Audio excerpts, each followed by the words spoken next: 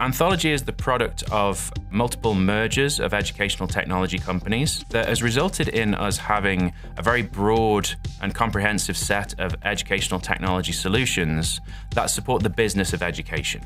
We were looking for a solution that would essentially allow us to scale that, and so looking for a BI solution that we could use to build and deploy our dashboards for our clients. I think Amazon Q and QuickSight is really going to help with the future of where we go with Illuminate in particular. What we're doing is embedding the Q experience within Illuminate and providing a topic that our clients are able to ask questions of.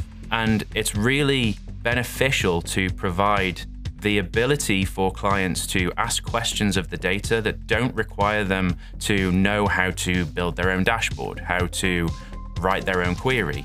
All they need to be able to do is simply ask a question and then interpret that answer. We built our dashboards using QuickSight, and we used the embedded interface in particular. That was one of the main reasons that we chose QuickSight, was just how easy it is to, for starters, white label it, make it look like it is something that is part of our solution, but also the high levels of flexibility with how we can actually embed the various different assets that you can create using QuickSight.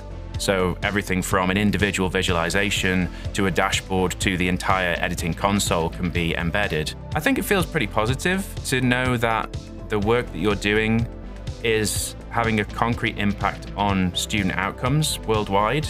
It's a good thing to be able to do that, and I'm proud of what we're doing with AWS and with QuickSight.